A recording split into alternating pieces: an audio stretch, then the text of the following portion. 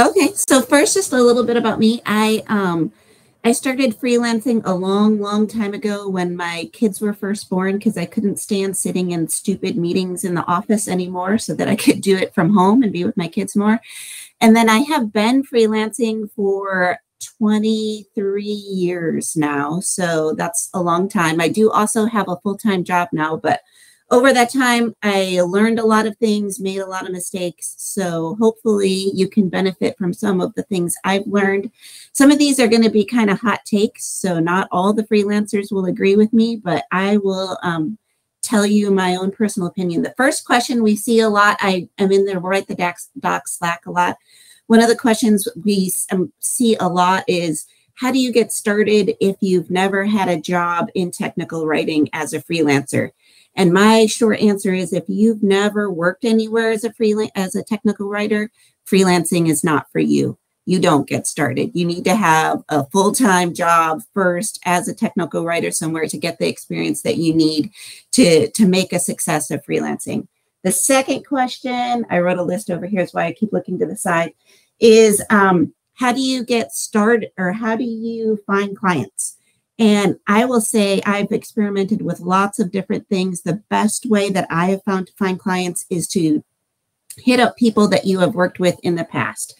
I go through and talk to all of my LinkedIn contacts, say, hey, if you've heard of anything, if you know of anyone.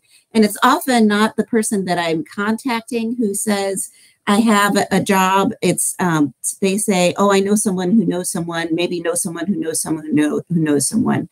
I know some people really like to use the job boards at like Upwork and those kind of things. I have never once found a good, successful job that paid the rate that I was looking for going through a job board for freelancing.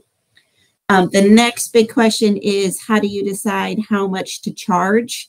And so for that, you need to start by thinking about how much you want to make per year. And then you need to add in all the extra things like the expenses you're going to have for overhead, the things that you're going to need for taxes, the things that you're going to need to give yourself some vacation time, and add that in. And so then you'll have kind of an annual salary rate.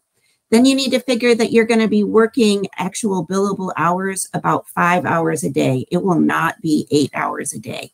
Start with 5. Maybe as you freelance more, you'll get it up higher, but think about working 5 hours a day, and then figure out what your hourly rate should be. But then I'm going to say, this is probably the biggest hot take I'm going to tell you.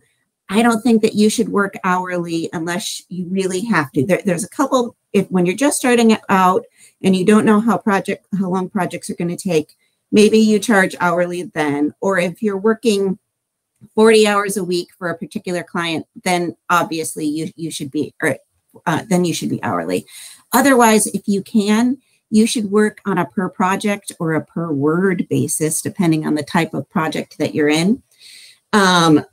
So kind of the number that you came up with your hourly rate when you were figuring out kind of what you wanted to make per year, that's your floor rate. Then you need to look at what the market will bear. And sometimes people will pay much more than your floor rate for a particular piece of content. And if you can, you want to make more. You're not gouging your customers by getting what the market will bear. And if you are experienced, then if you are working on an hourly rate, if you're experienced and you're pretty fast, you're actually shortchanging yourself because you're doing more work per hour than a much less experienced person would be, if that makes sense. So if you can do more work in a shorter period of time, you should get paid, commensurate to the pay that you have. And I'm going to stop there. I know some of those are hot takes, but that's my opinion. I think the bell just went off. Is that right?